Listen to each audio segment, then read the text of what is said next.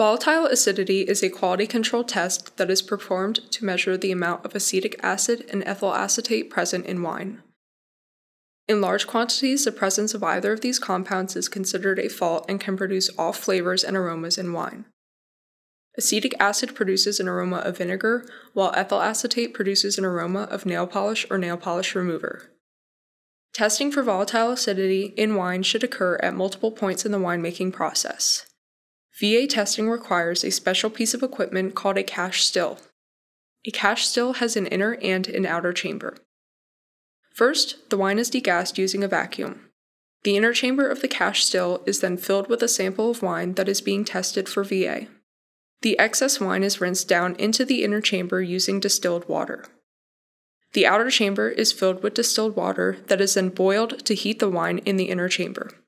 This method of heating ensures that the wine sample does not burn during heating. Volatile compounds will begin to evaporate off the wine sample and travel through the condenser.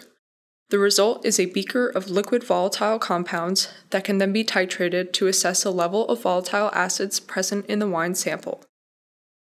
There are steps that wineries can take to reduce the amount of VAs present in the finished product: cleaning and sanitizing all equipment and surfaces in the winery, minimizing oxygen exposure during the winemaking process, and storing wine in a cool environment are all practices that can reduce the risk of elevated levels of VA. When possible, wine with elevated VA levels is blended with other batches of wine to dilute the VA and allow it to reach levels that are undetectable. For more information, please visit extension.psu.edu and search volatile acidity.